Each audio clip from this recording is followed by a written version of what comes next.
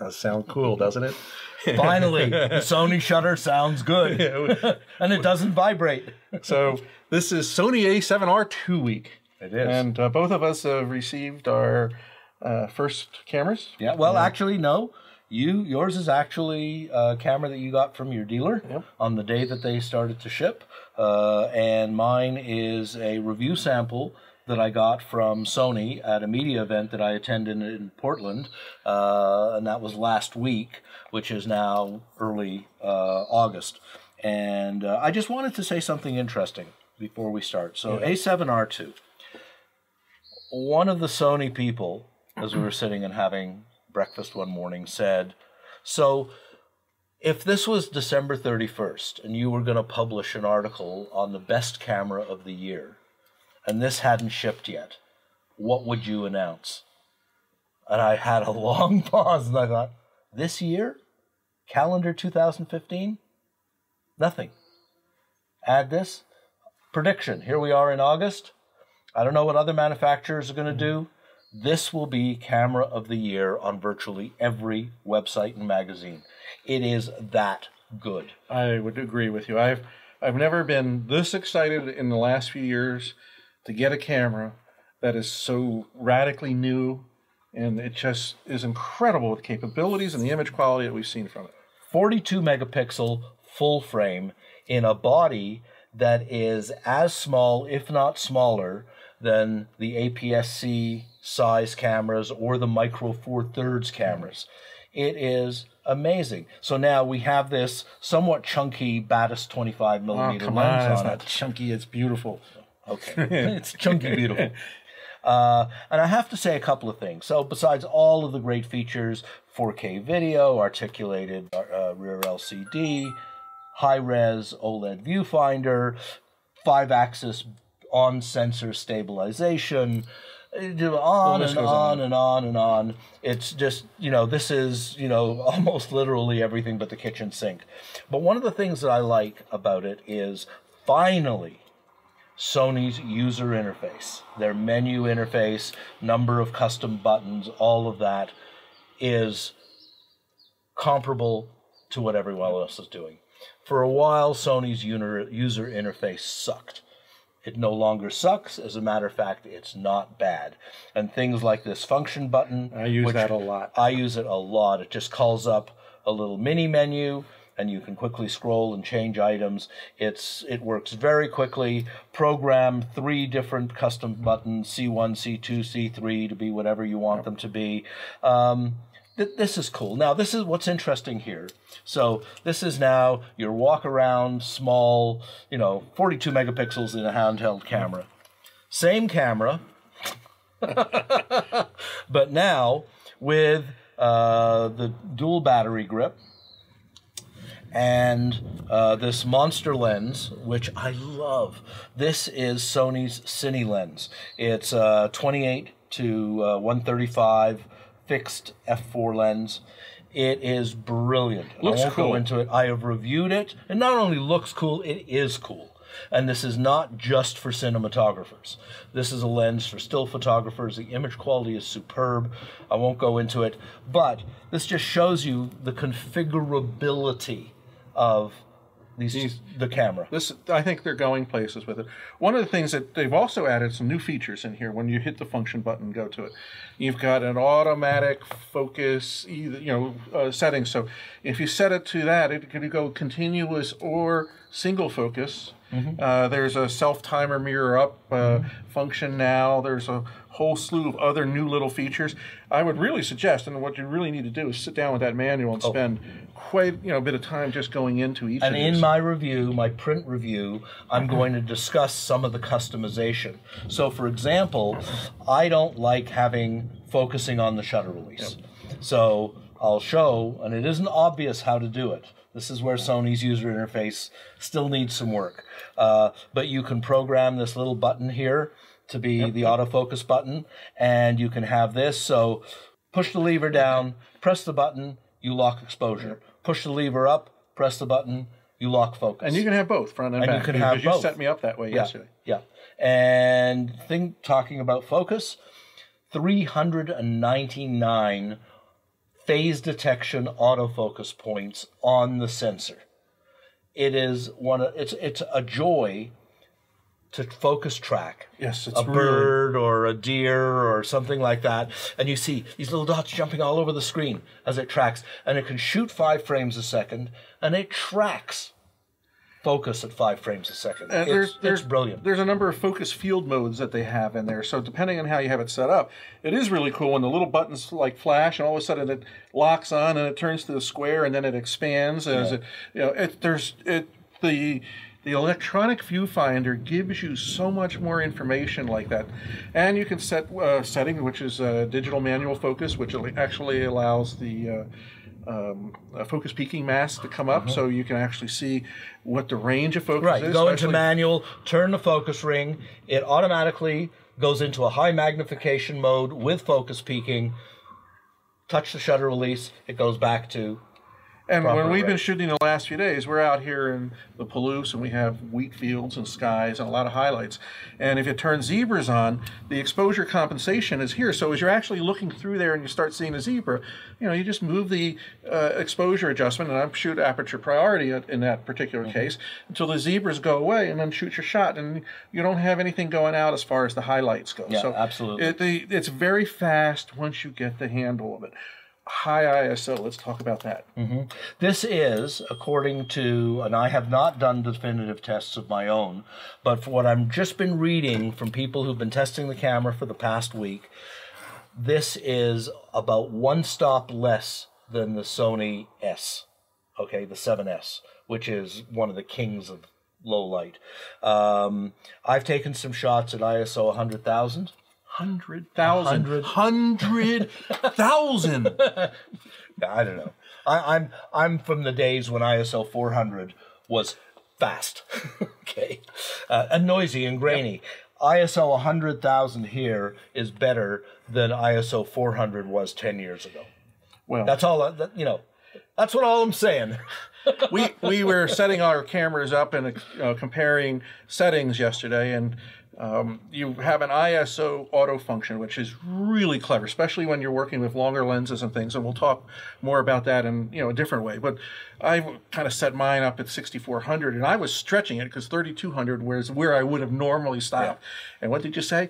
Take it up to 12,800. Yeah, you don't have any problem at all. Auto ISO for me, I've set to don't go lower than 100 and don't go higher than 12,800. And 12,800 is usable. That's wonderful. And one of the other cool features about this is you can set minimum shutter speeds. Right. And then you can also set it for auto so that it actually, the longer the lens, the shorter shutter speed that you get. Would you say that again? The longer the lens, the shorter the exposure time goes. So if you're working with a 25 Batis like this, where you've got wide angle, I could probably with in-body stabilization shoot it at 1/8 or a 15th of a second without any issue whatsoever. Yeah. But if I put the 70 to 200 on, I'm shooting at 200, I might not want to do much less than 60. It's funny. We've been shooting all week, both of us with the A7R II. And we're both like kids. We're both like, wow, look at this. And I don't know about you. We haven't been comparing shots. We haven't been sitting with our laptops because we're doing long shooting days. But I've been sitting in my room at night, take that last half hour before going to bed. And I've been looking at some of the images, and they are really good. Oh. And I'm not just talking about resolution. I'm talking about dynamic range, high ISO. It's all good. I haven't been this, kind of excited specifically after looking at the images ever. I mean, normally I see something and say, oh man, I have to boost shadows up or, take highlights down and recover the highlights. These things are just coming out so nice, especially in a very contrasty, difficult environment that we've been shooting in the last few days. And there are still some DSLR people, and more power to them, who say, the A7R had a crappy shutter, it was noisy and there was vibration and all that. Right. This is now the A7R II. Okay? This has a shutter that's made out of carbon fiber. The shutter mechanism has a brake on it. It has full electronic shutter, if you like, so the camera is totally silent. Yes. And the shutter is rated at 500,000 exposures. I remember the day when, I think it was Nikon, brought out a shutter rated at 100,000. And we went, oh my God, isn't that incredible? And then this is now rated at 500,000. It's quiet, it's hard not to sound like a fanboy when it comes to a camera that, and this is far from perfect, but man, did Sony get so many things right. You know what they did, and we talk a lot about this, is they listened. We talk a lot about Japanese camera manufacturers not listening, but somehow or other, either they've listened or they saw these things on their own, but a lot of the things that you would have objections with, and we noticed on the very first A7R, it's not here. Nope. And I will tell you, the media event that I was at in Portland last week, put on by Sony, 3 days, and we were out shooting, and they organized things, and it was all very nice, and there were dinners. There were two, besides the Sony North America, marketing and engineering and customer service and all those people, they flew over 2 engineers from Japan. And those guys sat in at every meal. They went out shooting with us, and they had notepads. And both of them, their English was pretty good. And many of us, web reviewers and print reviewers, when we found something we had a question about or that we didn't like, we'd say, well, why doesn't it do this? Or, how come the following? Well, as we do, and because we look at so many products. And these 2 engineers from Japan were assiduous in making notes, asking questions, and of course they're not able to commit, oh yeah, we'll fix that or we'll change it, but they're listening. They are. And let's look at some of the other cool things that we can do with this. There's been a lot of talk about lenses. First off, Sony has done a marvelous job since the A7 series has been introduced of introducing a series of lenses. I mean, in a very short time, they've put a very wide field of lenses together. Of course, you could always use the A-mount lenses with an adapter. Right. And we actually do that with a couple lenses. So I've got the wide-angle 16mm and a few others. The Tamron 150 600. Beautiful. It works great. And now there is an awful lot of talk, and we haven't had a chance to test it, but there's certainly a lot of information on the forums about using Canon lenses with a Metabones 4 adapter, actually working in many cases with the newer Canon lenses faster than the Canon focus. At the media event in Portland, they had Canon lenses and Metabones adapters, and they had Canon cameras, and I saw for myself the A7R2 and the Metabones adapter autofocuses Canon lenses faster and more accurately than a Canon 5 series camera. That's astonishing. Now, some people are saying, and I've been looking at the website as we've been traveling, some people are saying, oh, well, all the lenses don't work, and they don't work absolutely perfectly. Right. But it's like the dog that can speak. It isn't so much what he says, it's that he can speak at all. Okay? It works for most recent Canon lenses. And I'll tell you what's interesting is there was a lot of talk among, not from the Sony people, but among the journalists who we sat around, we had meals, we had coffee, we had beers, and we chatted. And there's a lot of talk, and people are saying this may be the first universal camera. Because, and again, not every lens and not every one perfectly, but in addition to all of these Sony lenses, Zeiss lenses, Sony Zeiss lenses, Tamron lenses, all of these lenses, either direct or with adapters, Canon lenses. I'm sure someone will soon have a Nikon autofocus adapter. The writing's on the wall.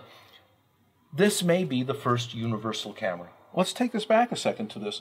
You and I were talking about Leica M lenses the other day, and some of the criticism that the Leica M lenses had on the original A7. And you told me, and because you were at this event, that they've done something now with a sensor. I don't know what it is, but now let me say 2 things. I've seen images shot with Leica M lenses and this camera, and they look pretty damn good to me. Now, today, the day that we're filming this, before we left the hotel to come out and shoot this discussion, one of the big name reviewers is saying, no, it's not so good, and this problem's there, and that problem's there, and people are full of S, and, you know, all the rest of it. You know what? I'm tired of the quibbling. Is it perfect? No. Does it work better than what we've had before in many cases? Yes. So let's have a perspective on these things. You know, I think what happens a lot of the time is when a camera or a lens is less than absolutely perfect, there are some people, like you and me, that say, you know what? This isn't perfect. What is? It's pretty darn close. You know? Yeah, it's pretty good. And it works. And it works, and it does this and that. And then there are some people who find a fault, hang their hat on it, and say, yeah, you know, forget it. No, it's no good. Sorry, that's just not the way things are in my world. In my world, there is nothing perfect, but sometimes good enough is good enough. And there's a lot of talk about the fact that this is not a lossless RAW. And everybody is like, oh, until it comes lossless RAW, I'm not going to take it. Well, you know, you're just going to be missing out on working with the marvelous. I saw an article that someone did where they went to 300 or 400% on screen, found a line, and said, "Look at those little, you know." I go, "What? You know what? I'm sorry. I take photographs of people, landscape, nature, animals, you know, street scenes. I don't see those things. I don't see them." And that's, you know, and the Sony people have basically said, is this an issue? Yeah, we do certain things. We actually reduce the bit count a bit so that we can get faster throughput, but you can't see it. And I agree with them. You can't see it in the real world. But a senior Sony exec has said, we're looking at it. You know, it's an issue. We're looking at it. Maybe it'll be something that they'll address in the future. In the meantime, it's angels on a head of a pin. You know, this isn't the Middle Ages where they discussed how many angels could dance on the head of a pin. I'm sorry. This is, you know, 11-bit, 12-bit, 14-bit. Does it produce really good images that I can make big prints from that look terrific, have dynamic range, have high ISO? Yeah. So, you know, what are we I haven't made about? any prints yet, but this week I certainly will when I get home. Me too. And you know, I'm always about, you know what, pick the camera up and go take a picture with it. It's about the pictures. You know, go take a picture. Yeah. Don't worry about all this other stuff. This camera, for what size it is, what price it is, the resolution that it offers, and the features that are in it, in my opinion, can't be beat. One thing before we close that I want to mention is the electronic viewfinder. There is a little red T-star over here. So notice that. Which is Zeiss multi-coating. They have put some new multi-coating on this viewfinder, and they're proud enough of it to actually put the little Zeiss T-star symbol there, and it is the largest viewfinder that anyone has. So in terms of the actual apparent image size, the brightness level, the resolution, the refresh rate, I won't say it's as good as an optical viewfinder. It's not, but it's damn good. I think electronic viewfinders like this are now getting to the point where you're not really making a compromise. And you have things like visible histograms, levels, blinkies, focus points, zebras, all of this stuff, which you can't do in an optical finder. So again, you can't take a technology and just say, oh, it's not good enough. It's not good enough. No, it's pros and cons, trade-offs. And one of them is in other videos that are available on the site that we are filming around this same time. We've looked at the cameras like the new Leica S, like the Phase 1 XF camera, which have big, bright, beautiful optical viewfinders. And we're gray hairs, and we love that. We used them in the 60s and the 70s and the 80s and the 90s, and we're used to them. You know what? I'm an old fart. But I've gotten used to this, and in fact, more than used to it, I actually like these electronic viewfinders, and this right now is state of the art. Yes, and in closing, about time. You've all heard me talk about this in many ways in the articles.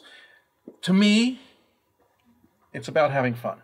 And over the last few days, not only because I'm out shooting with my friends and specifically you, but we're actually having fun working with these cameras. About, hey, Michael, did you know this or did you see that? And this, there's something about the whole joy of photography that's becoming back. We're not encumbered with a lot of limitations that we had in the past. We've got high ISO capability. We've got great lenses. You know, we've got cameras that can perform, and we've got high megapixel counts. And it's the best time in the world to be taking pictures. So go out there, if nothing else, get a camera. If it's this or even an RX 104 or some of the others, the Olympus Air or whatever, but just go have fun and enjoy taking the pictures. And get back to making some prints too. So, we'll see you on the luminous landscape. And that was not in sync. We'll try better next time.